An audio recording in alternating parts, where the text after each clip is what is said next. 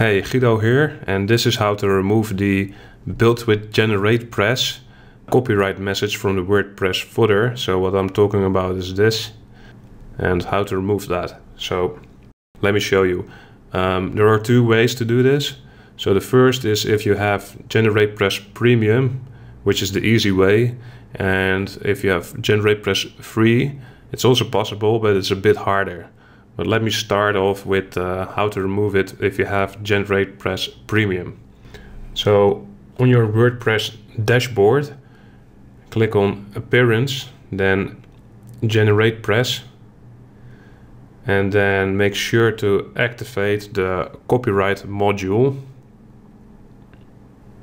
Then scroll down and click here to open the layout options. And then click footer, and then in this box type anything to write your own copyright message, and the built with GeneratePress copyright message will be deleted. So I've already typed one out, which I'm going to paste. So yeah, if you want the copyright symbol, you can type this. And if you want the current year, so you don't have to replace your copyright message every year, you can use this. So all you have to do now is just click publish, and then you can close this.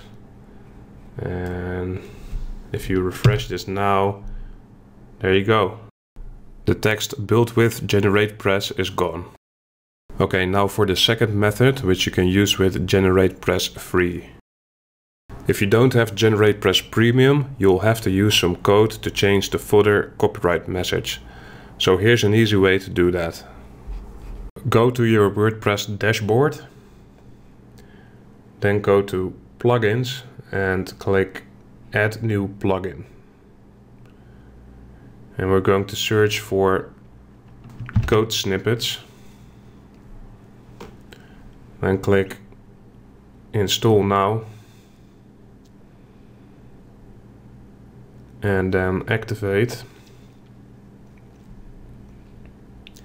Then hover over snippets and select Add New.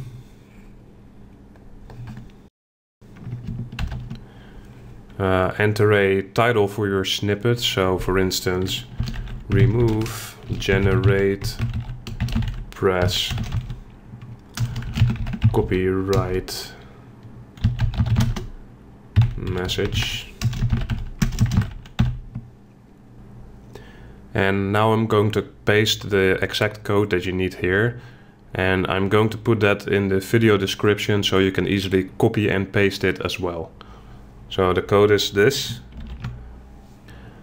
and you can put any custom copyright message here.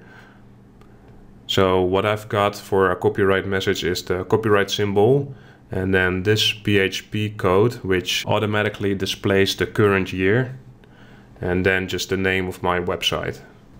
So make sure this is set to run snippet everywhere, and then click Save Changes and Activate.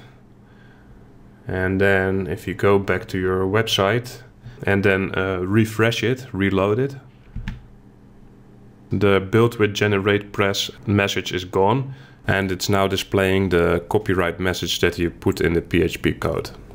So thanks for watching. If this was helpful, don't forget to hit like and subscribe if you want to see more WordPress tutorials like this.